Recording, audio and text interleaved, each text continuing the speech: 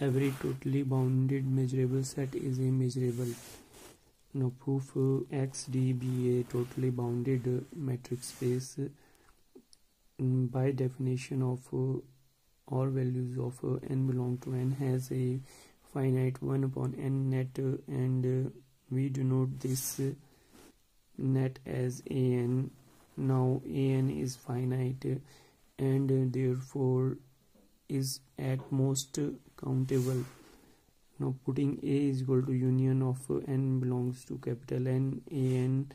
Clearly A is a arbitrary union of most of countable sets, and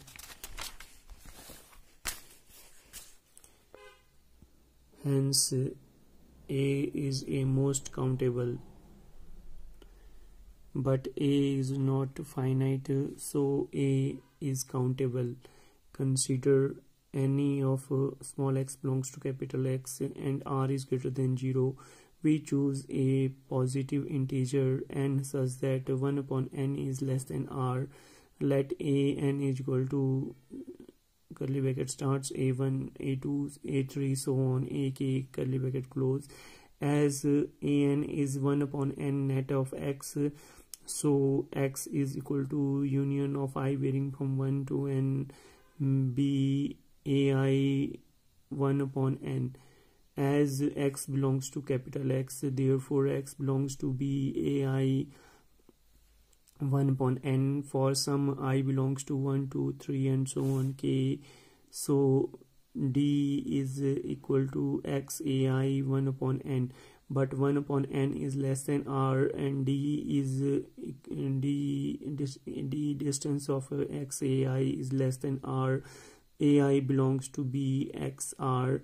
Also ai belongs to an, which implies ai belongs to a, as a is equal to union of n small n belongs to capital N an, that is ai belongs to bxr intersection a, that is bxr intersection a does not equal to phi. X is the adherent point of a, so which implies x belongs to a bar. Therefore every x belongs to capital X, which implies x belongs to a bar. So x is a subset of a bar, that is x is equal to a bar. Now A is a countable set of x with a bar is equal to x, so x is a separable space. It completes the proof.